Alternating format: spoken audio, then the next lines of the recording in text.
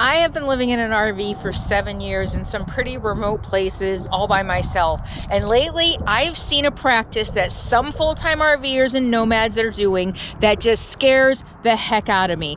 I think this practice, and I've seen solo female nomads do it, I think this could be dangerous and even deadly. So I'm going to tell you what it is today and tell you what you can do to protect yourself. So I want to walk you through a scenario. You're inside your rig, maybe you're sleeping, maybe it's after dark, maybe it's not. Maybe it's broad daylight and you're working or cleaning or cooking dinner or whatever. You get a knock on the door.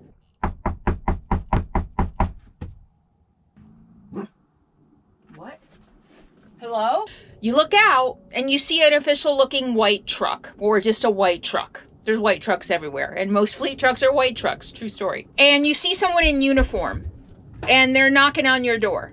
Someone called in your license plate, and we're here to do a wellness check.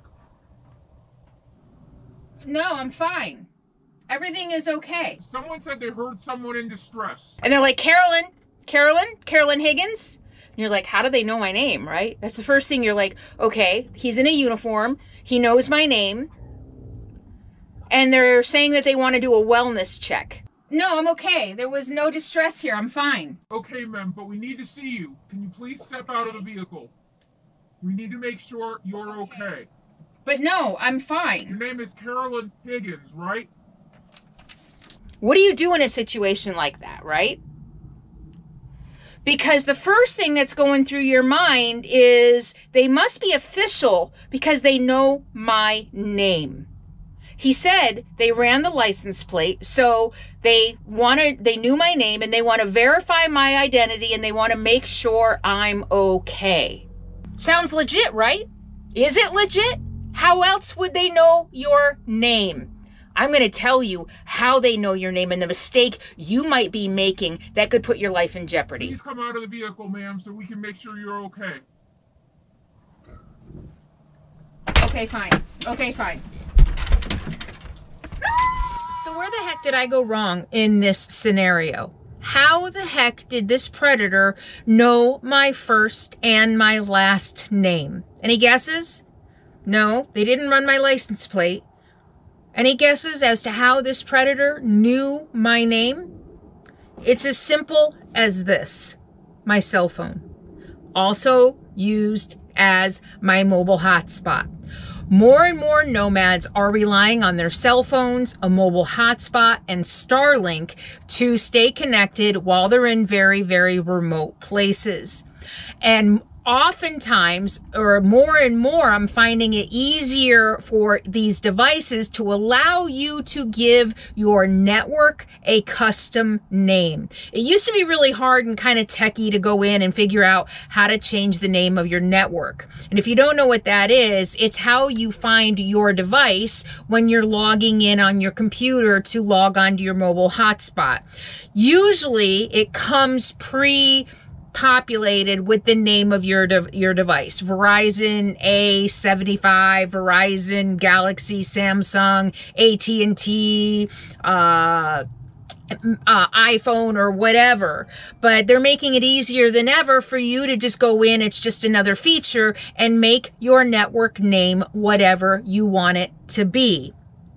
And what that means is that your network is going to be findable anyone within your area. So when they switch on Wi-Fi and you search for a network, yours is gonna show up. And I can't tell you how many times in the last year I have seen Melanie's hotspot, Jane's hotspot, Sadie's hotspot. Recently, I saw someone, Mary Jones hotspot. Samantha B hotspot. I actually saw someone use their first and their last name as their network name. Don't do this. This is danger. It's literally sending out a beacon saying, I'm a solo female in here. I camped somewhere recently where no one was within 1.5 miles of me. If I named my Starlink or if I changed the name of my network on my hotspot on my cell phone to Carolyn Higgins Wi-Fi, and somebody spent a couple hours looking at my RV from a vantage point. I didn't even know they were there. It wouldn't take long to figure out I'm alone. You are sending a beacon to anybody who is within range that you are a female. And if you're alone, it's very easy to figure out you're a female traveling alone. And you're setting yourself up for predators. Now, you know me, if you've been watching me for a while, I am not one to fearmonger. I've been living on the road 7 years by myself, and I've never had anything bad happen to me. Of course, I've had to use my gut, my head, and I've had to use my gut a couple of times to get out of potentially what could have been very potential dangerous situations. The one that comes to mind always is the guy on the Trail of Tears in British Columbia. I think I really dodged a bullet on that one. But being smart, using your head, and listening to your gut go hand in hand. Using your brain to not make yourself a target to potential predators, or to someone who just might be somebody who just wants to cause trouble and sees an opportunity. You know what I mean?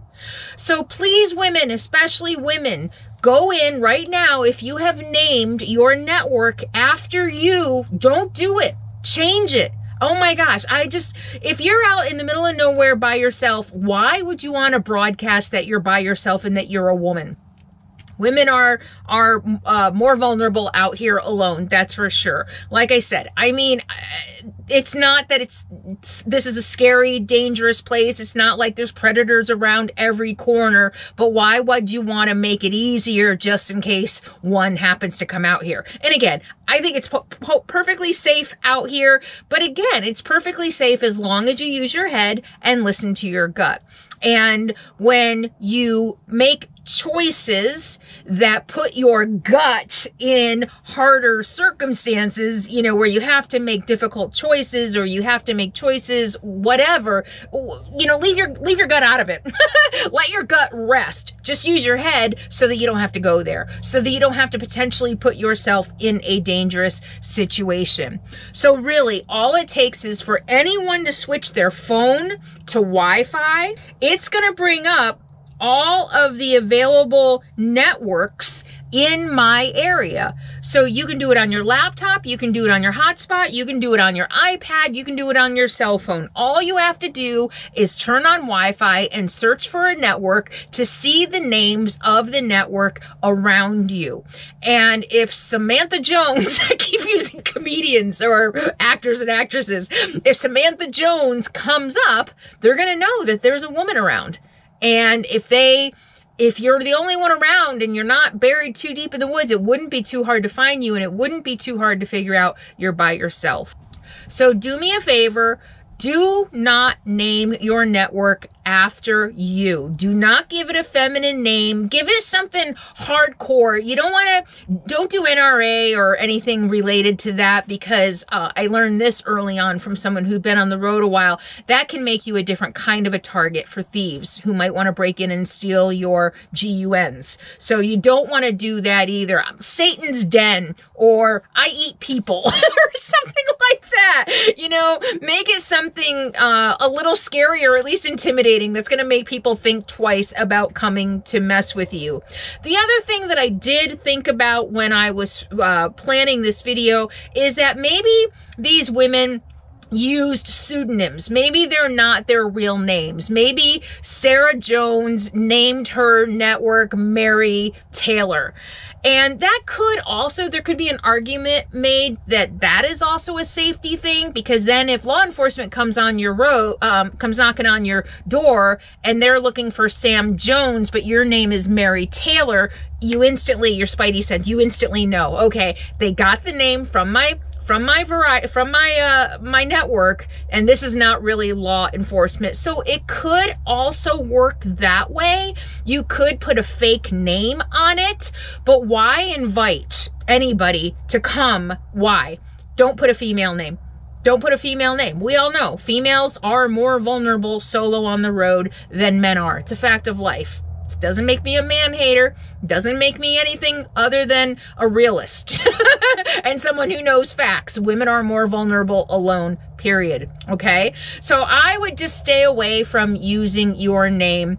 And if you don't know how to change your network name, go ahead and Google it for whatever device you have. And do me a favor, if you found this helpful, please subscribe to my channel. Just click the button below and click the bell for notifications so you never miss anything. And even if you've been with me for a while, please double check to make sure you're still subscribed to my channel, because YouTube does unsubscribe people. So thank you all so much for being here. Be safe, be happy, be free, and be kind. And I'll see you soon.